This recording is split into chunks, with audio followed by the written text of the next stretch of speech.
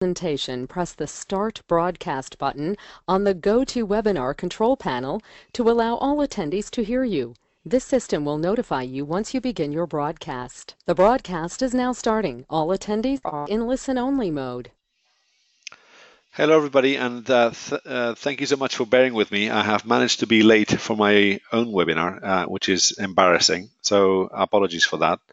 Part of the reason is that the Spanish session, which I normally program just before, has run over in a good Spanish custom by a good 20 minutes, and I couldn't make it up until now. Anyways, enough excuses. Thank you so much for being with me on this Friday.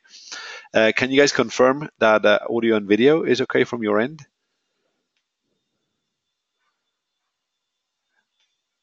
Hello, hello. Yeah, okay, well, thanks so much for those of you answering. Always a pleasure. So, yeah, well, let's get going with today's subject.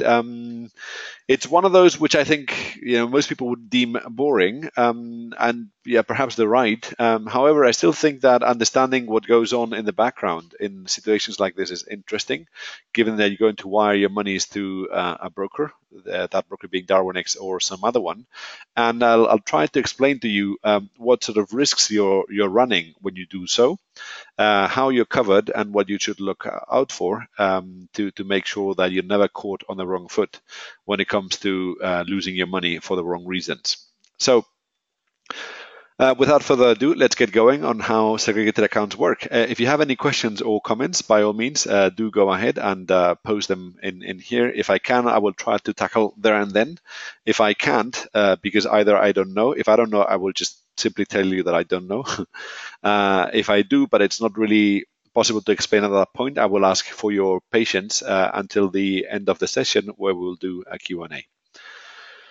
So the agenda for today, what is a segregated account? Let's start with the basics. Second one is what happens with my money once it is with a broker? And that one, I think there's much more to that one that meets the eye. So I will try to give you a bit of a crash course on broker internal processes when it comes to handling your monies. And last but not least, what are my risks and should I be worried about any of them? So on the first one, so what does account segregation mean? Well, what it means, and I apologize for the Spanish leftover text on the left-hand side, is that obviously a broker is a company like many others. As such, it has its own bank account as an asset, which we can see on the left-hand side. And then it has put down its own capital, and it will have basically which is owed to its shareholders and some outstanding, financing, which will be owed to its debt holders. Now, one thing is the broker as a company, another thing is client monies, and what segregation essentially means is that they should always stay apart from each other, because otherwise the risk to a customer is that the underlying brokerage company goes down and customer money goes missing, which is not a nice thing to have when you're trading with a broker. So the FCA takes this very, very seriously and sets out a number of rules which state that monies are never, and I repeat, never, to be commingled between company and customers. If any breach, so basically any breach to these kind of rules is considered a serious offense, and we could face any number of troubles from A, a large fine, B, our license being removed, and C, me, yourselves, yours truly, going to jail for doing the wrong thing. So this is the kind of thing we never want to happen. So when it comes to segregated accounts, we're talking about they come in two flavors. The left-hand side flavor is what's called an omnibus account, one where different clients have their own bank accounts outside of DarwinX, say, and whenever they wire monies to DarwinX, all their monies are put together in a customer segregated omnibus account. Which means, so omnibus means all the funds are pooled, and yes, it is segregated from the broker itself, but it is client A is not segregated from client B the way it is with segregated accounts. Now, you might think that this makes a difference, and the right-hand side stays safer than the left-hand side, but as you'll understand in a while, that is actually neither here nor there. The risks are the exact same. However, there's some convenience, for instance, to having your own bank account with a bank, say Saxo Bank, rather than sending things commingled to a broker. And I presume that was one of the reasons why Saxo transformed from a broker into a bank a number of years ago. But the subject is just beyond the scope for today. For now, let me tell you that one or the other doesn't make any difference, because the ultimate risks are the same in either case. And what matters, of course, is that once your money is out of your bank account, is no longer within your control, and you depend on somebody else wiring it back to you, and that should be a cause for further investigation at the very least. So, what does, hang on, I think I jumped something here.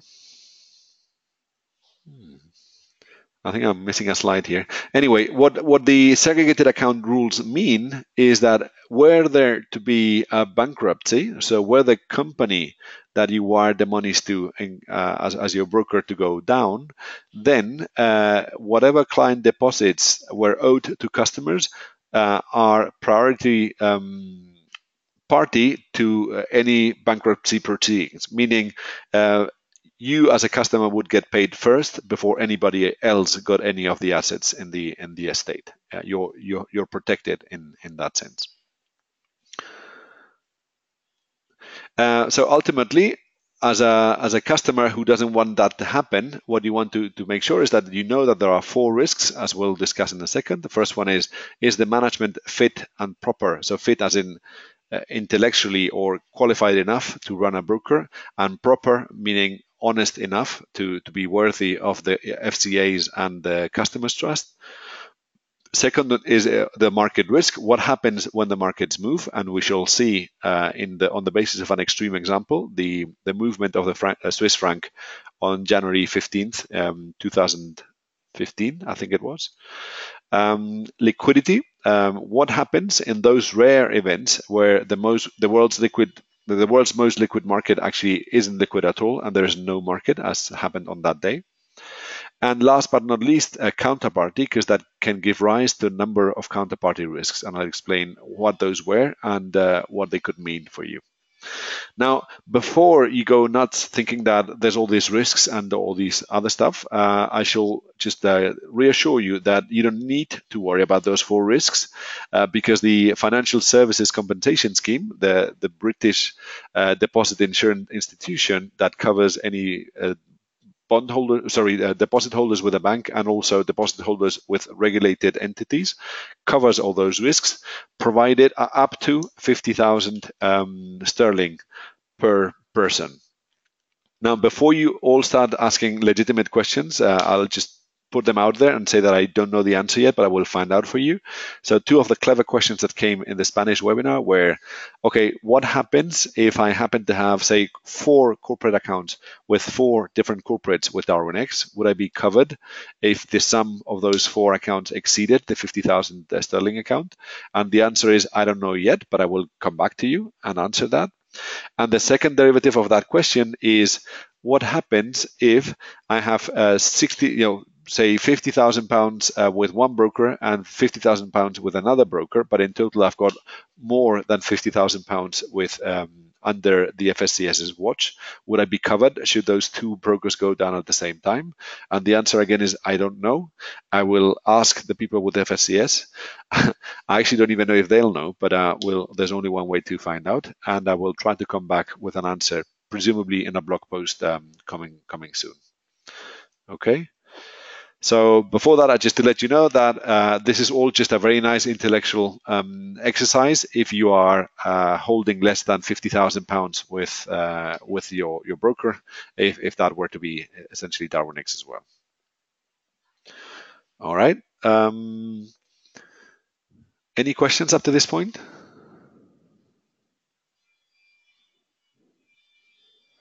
Nope. Okay, looks like we're good. Oh, there we go. So 50 has given another valuable contribution here. So like bank guarantee, it's per institution. So basically you could hold the monies. So provided you don't hold more than 50K per broker, then you're safe. So I presume the treatment is the same as with bank deposits, and I think that's actually what it is. So basically, the regulator is telling you to not put all your eggs in one basket. Okay, I'm actually quite sure about that 250, so I guess I'll just look it up to be on the safe side. I know that's the case for banks. Back when the days where everybody was panicking about banks, that's one of the questions that I got asked, and it was that like that. I'll just check that it's the same with brokers, but I can't see any reason why it should be any different. Okay, so there's that. Then the first point, of course, is management honesty.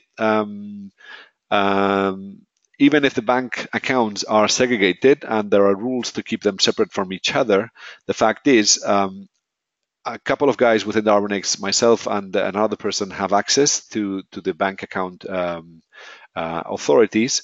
So if the two of us were to act in sync, and there's a number of other rules that are there, we could still wire the monies to Brazil and try to go there. That is not to say, of course, that it would be a free lunch, in the sense that the FCA has the details of anybody who comes even close to customer monies with a broker.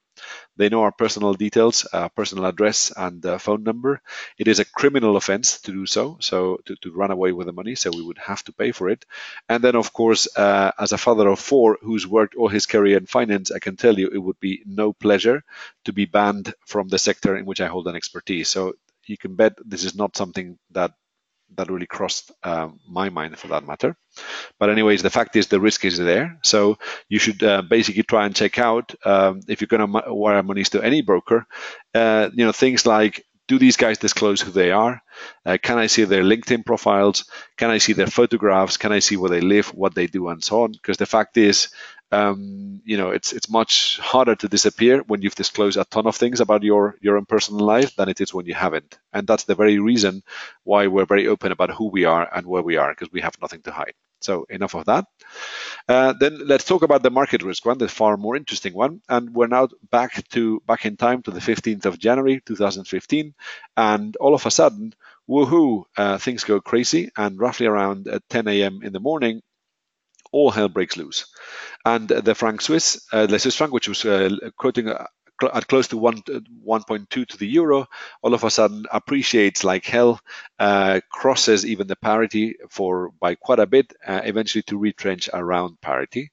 And very importantly, it does so without continuity in the price. There's a huge gap, even with a market like theoretically open market, where nobody, and by that I mean nobody, can get in or out of trades in the interval between, I think it was 119 and 104, at least in our case with our liquidity providers.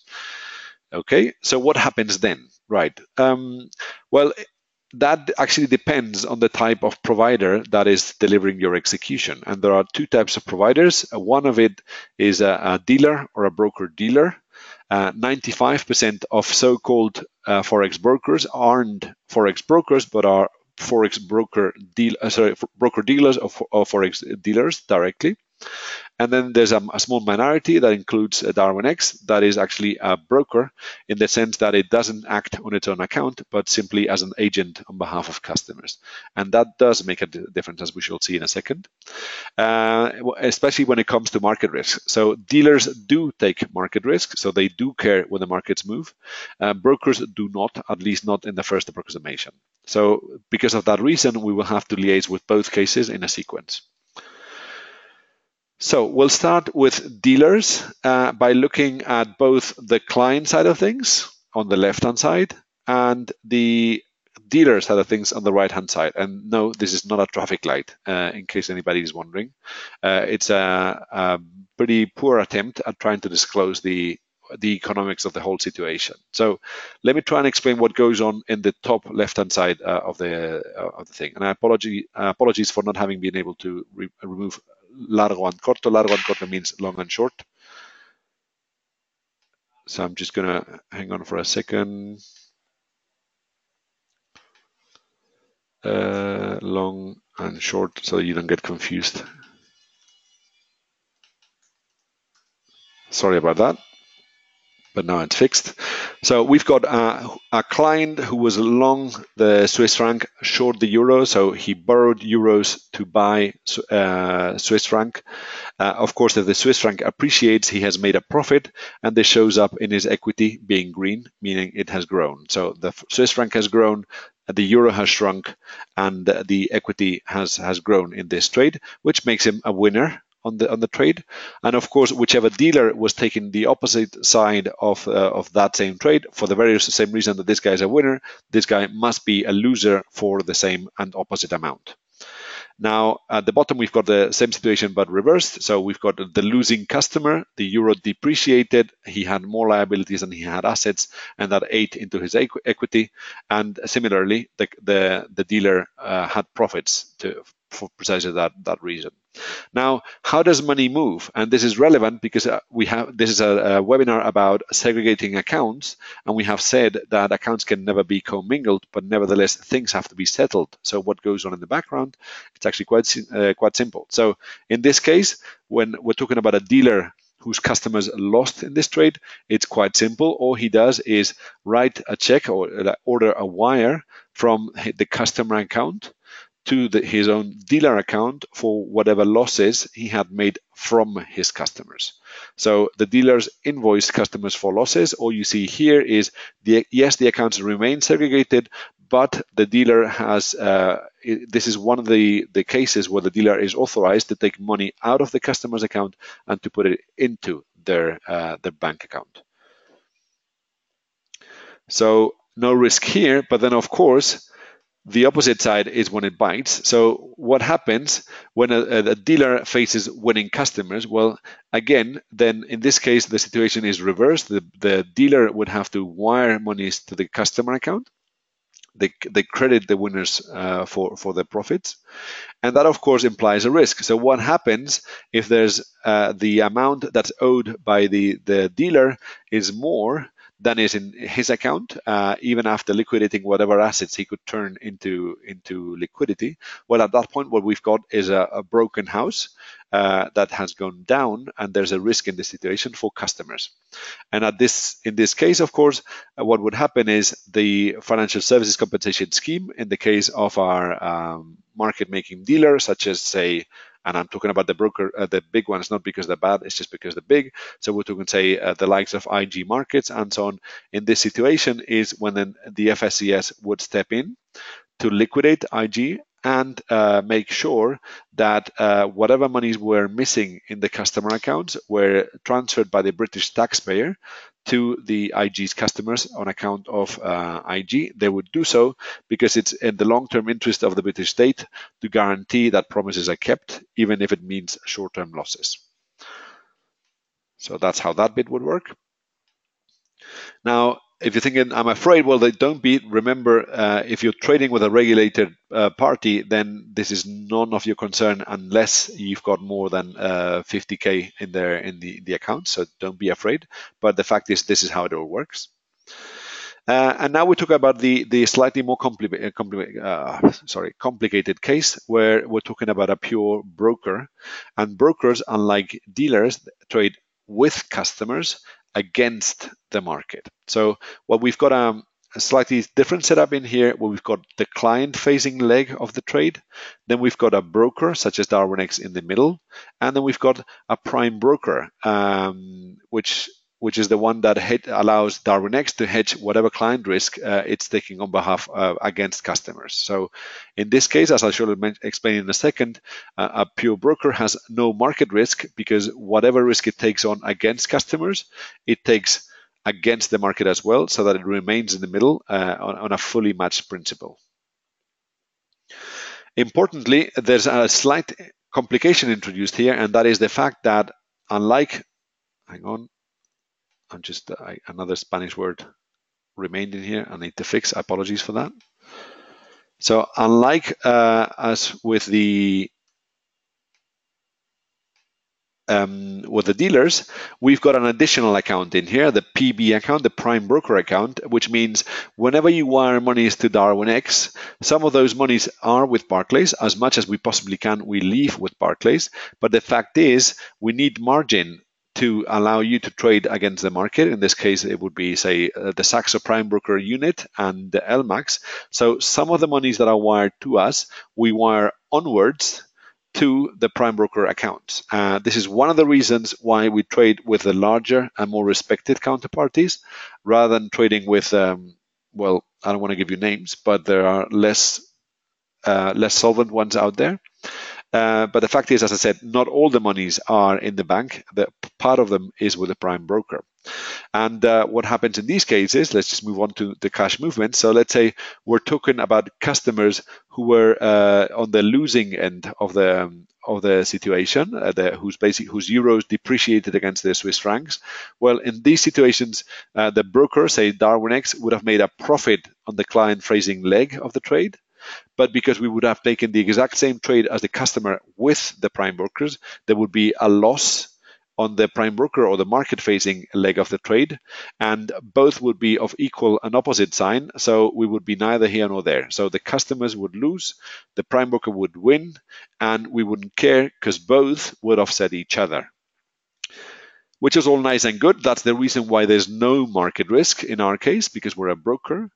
But this gives rise to something else. This gives rise to counterparty risk. And what does that actually mean? Well, what it means is, and again, I should have done search replace for Banco, but for now you know it's bank. What it means is that in this situation, whenever there was enough margin on the client's account for them to stay in the trade, no problem, we go down together with them as long as there's margin. But then at some point, if this goes on too far, you realize this is eating into the customer's margin, which means at some point there'll be no customer money left, but there will still be an open trade on the other side of things. And this is exactly what took FXCM down on that very day. So on that day, what happened was that there were a bunch of customers who lost all the money they had in margin, and then an additional 300 million bucks. And the problem that FXCM and every other broker, including us, had was that there was no way that the stop loss order on the other side of the trade, which would have taken them out of the losing trade, as the elevator went all the way down from 1.2 to 1.00, that actually broke down. There was no way to get out at any step in the middle. And that's when this lack of liquidity, this gap in the market, created a liquidity event and a counterparty risk. The counterparty risk in this case was with the customers, because the customers made the broker lose more than they had deposited. And unlike us than with the dealer, and we'll come back to that in a second, that was actually real bucks lost by the broker. In the case of FXCM, I believe they lost in excess of 300 million euros, largely on the client facing end of the trade. Any questions up to here? This is the more kind of complex side of things. The whole thing happened not because there was a large move. That's okay, as long as there was a market. The movement happened because there was a very large move with no intermediate liquidity in the process. So let's say the customer lost everything at 1.17, by which point the broker typically would have basically closed out the position on the prime broker end of the trade, but there was no liquidity at that point. So basically the loss from 1.17 to 100, so 1.17, the customer's money was all gone. But then from 117 to 100, it wasn't the customer's money, it was the broker's money that was being lost, because of course it's the broker who has to make up for any shortfalls in the client accounts. So if one customer loses more than his deposit, then the next one in line is the broker's capital. That's what you see here, this yellow thing. So whatever loss on the yellow, so basically if this is customer A who's lost all this yellow amount above what they had posted down in margin, then that translates 1-to-1 into a loss for the broker here in the middle. And in the case of FXCM, they had this loss on the client facing end of the trades whenever customers were losing Swiss francs. So we're betting against the Swiss franc.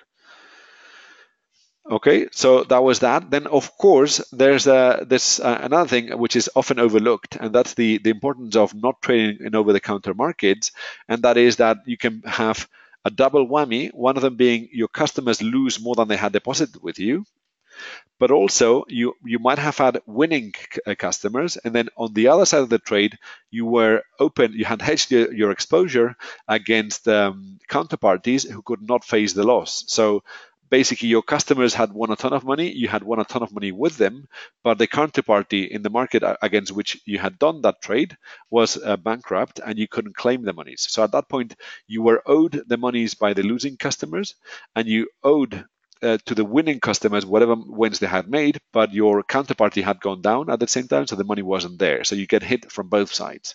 And I don't know which part of the hit was the bigger one on FXCM. What I can tell you is there were figures talking about 5 to 10 billion losses in all the over-the-counter middlemen chains that basically make up all sorts of over-the-counter assets.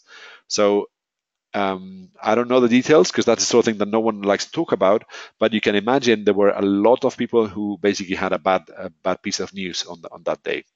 And it wasn't just the retail brokers. Okay. So that basically covers both the case of a market risk and also counterparty risk because of a liquidity event, in the sense that all this happened because you couldn't get out of the Swiss franc trade because there was no market for something like 20 minutes. I think it was, by the way. Okay, so that explains the risks and so I have to apologize, and I have to translate because I have, in addition to the thing, my presentation is broken down and some of the parts did not translate into the English version. So what we do is we cross-check all outstanding client monies on a daily basis to make sure that whatever is held in the bank accounts and in the prime broker accounts exceeds or at least matches whatever we owe customers. In other words, there's there's assets to make a good on the liabilities we have vis-a-vis customers. This has to be done on a daily basis. Whenever there's an exemption, we have an obligation to report any mismatch, and that is a very serious event that's typically investigated by the FCA. This has never happened with us, by the way. We have to provide detailed reports on the client money and assets regime of the FCA, and we have to face a very exhaustive yearly audit by our auditors, who have very specific instructions to cross-check pretty much random days and customers to make sure that the money is really there. And of course, we can expect a visit by the FDA any time, which makes this, you really want to have your books in order at all times. So that was pretty much what I had in mind for today. At this point, I'd be very, very happy to take whatever questions you might have, and I'd hopefully clarify anything that I've left a bit of a mess.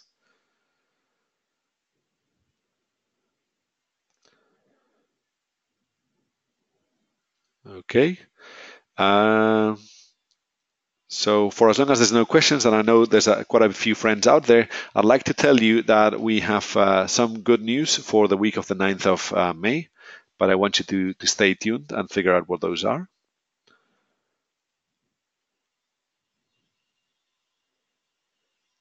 And also the session has been recorded. I still have to decide whether I can put up with the shame of there being some Spanish text in it, but I think it's a minor thing in the bigger scheme of things. So we'll put it out to the YouTube channel so that everybody can read these.